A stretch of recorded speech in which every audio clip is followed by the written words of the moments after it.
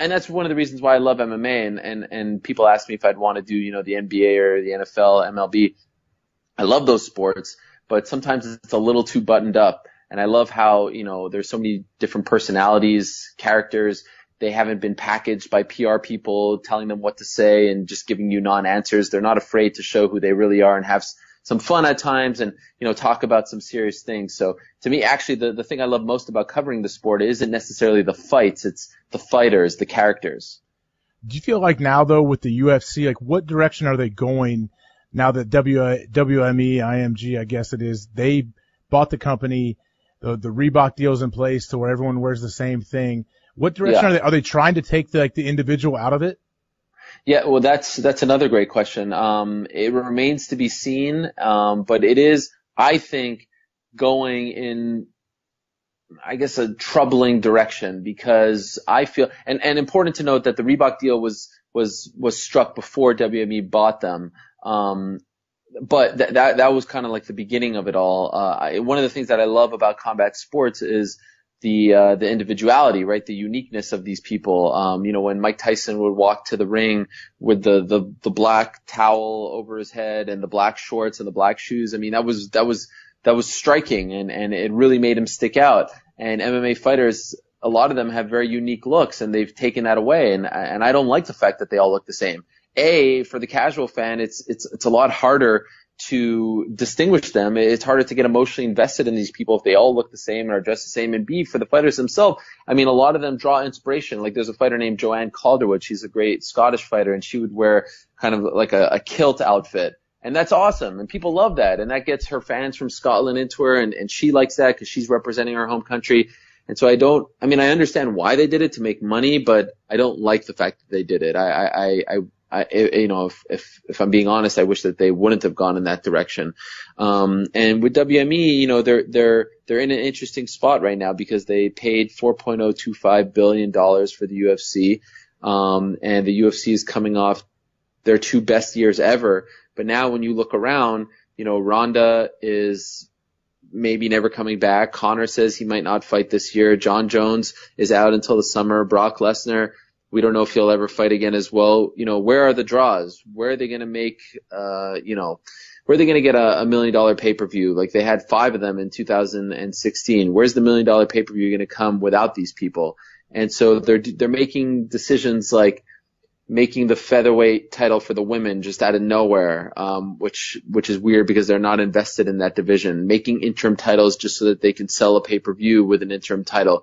Booking title fights between champion and, the 10th ranked guy, just because that's maybe the highest selling fight, but it's also a bit insulting to, the actual number 1 or 2 ranked guy who 100% deserves it, but maybe isn't the biggest name possible. I thought that the previous regime did a great job of kind of going back and forth, skirting that line between sport and entertainment. And they did I think, a really nice job of building the UFC into an actual sport. When they bought it, weight classes, things like that, it wasn't viewed as a sport. It was viewed more as a freak show. It was more spectacle. And I'm worried that they're going to undo some of that. So I'd like to see them go back to, respecting the rankings, having a meritocracy. The number 1 guy, regardless of who he is, he fights for the belt. And sometimes you can make fun fights here or there, but the way that they've been going over the last, 5-6 months has been, I don't know, a little puzzling. And also, by the way, I'd love to see them actually talk to the media about what their plans are. Could you imagine if someone bought, say the Atlanta Falcons and bought them in July, and here we are in February, and they have yet to address the media once about what their plans are, what the future is, why they bought it, just something. Say something to someone. I think that's very strange as well. Do you think the casual fan cares about the belts, or do they just care about individual fighters? I think that they do care about the belts. I think one thing that the UFC did very well as opposed to boxing was having just the right amount of weight classes, especially when they were really exploding. I mean, not that long ago, they only had 5 weight classes: lightweight, welterweight, middleweight, light heavyweight, and heavyweight. And so it was very easy for every fan to tell you who the champions were. And since then, they've expanded to 10, and they're about to have their 11th. Still, very easy for someone like me, and I would suspect that most fans can guess who, or can say who the current champions are. That being said, I do think that they've devalued some of the belts over time because of the fact that they've booked some of these fights, where the champion is fighting, a random fighter who's not necessarily deserving of a title fight. Or, what happened with Conor last year. What happened with Conor last year proved that you don't necessarily need a title fight. The stars are the biggest draws, no doubt about it, but there's only a select few fighters that can actually, outdraw the belts, so to speak.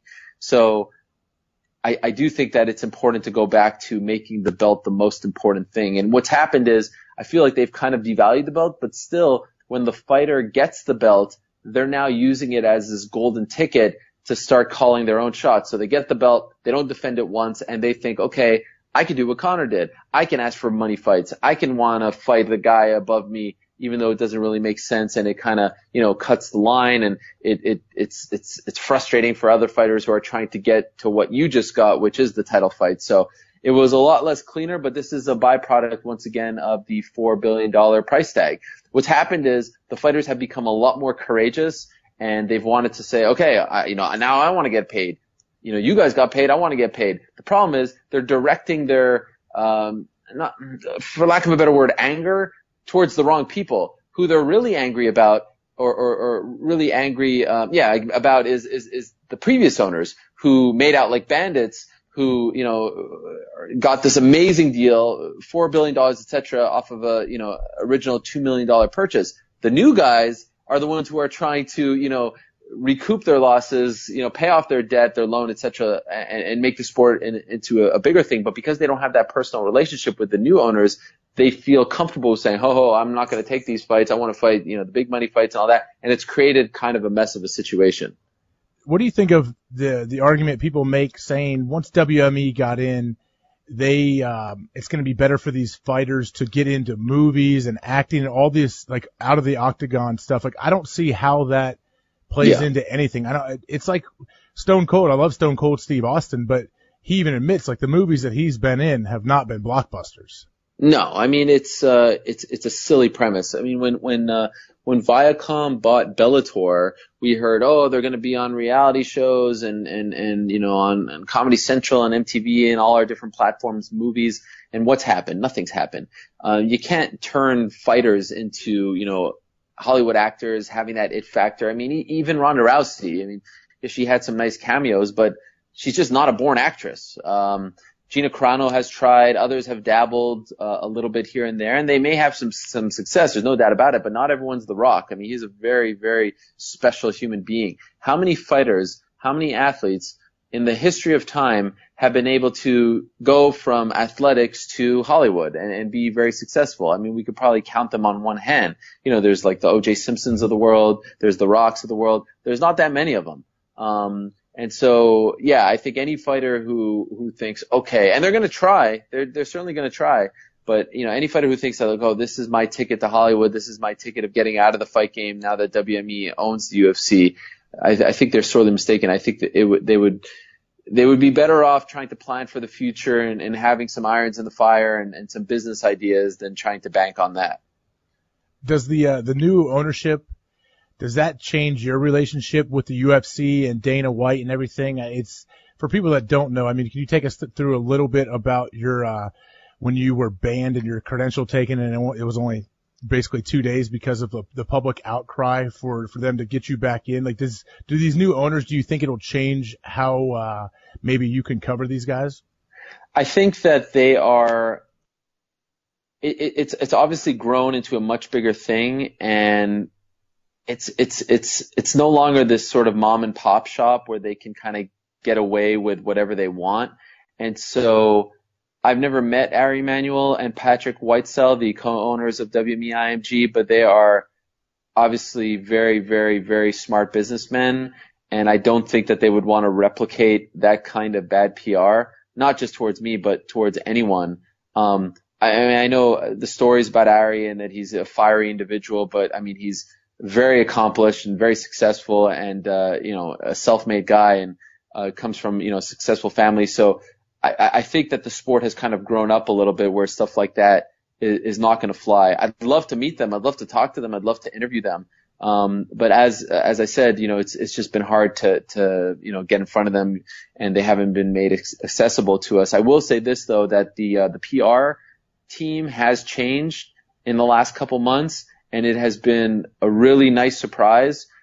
Dating back to when I first got into MMA reporting, the PR team from the UFC has always been, for the most part, very adversarial towards the UFC, and they've now put some people in place who have been, we don't need to be best friends, but I've never understood why you want to try to be enemies with us. And they've, been courteous and professional, gone out of their way to help and to really let us know that this is a new time, a new regime. So, maybe the new owners deserve that credit. I don't know. But it's been a really nice change, at least for the first couple months. We'll see what happens moving forward.